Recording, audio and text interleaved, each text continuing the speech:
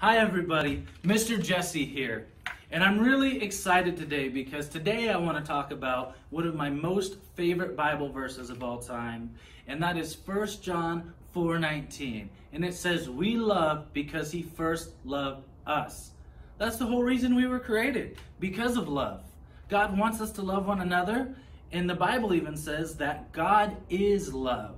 When Jesus was asked what the greatest commandment of all was, he said to love God with everything inside of us. He also said that means loving one another. Love is one of our spiritual fruits, and all the other spiritual fruits actually describe what it looks like to act out love. A lot of times we think of love, we might think of like a cartoon with hearts in its eyes, floating above the ground because it's just so in love. Or maybe when you think of love, you think of the warm feelings you have for your family or friends, which is great.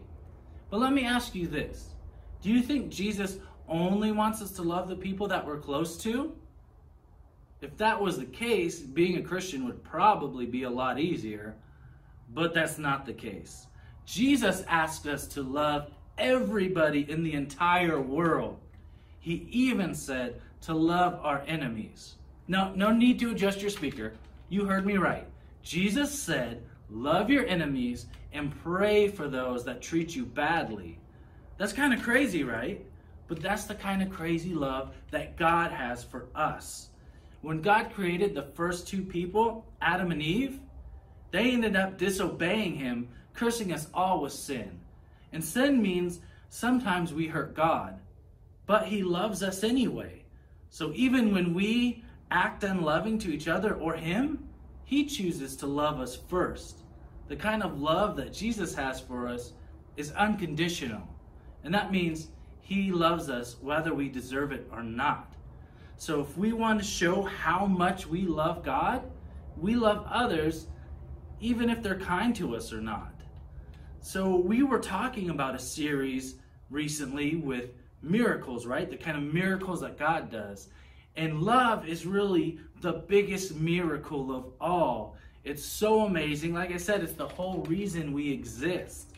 So we can choose to love others by doing stuff like doing chores without being asked, sharing with your siblings even if you really don't feel like it, or maybe helping the neighbor with the groceries.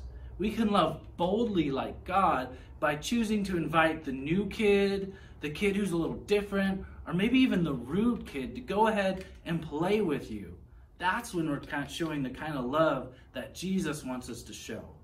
We love others because of who God is, not because of who they are. What can you do today to show the love of Jesus?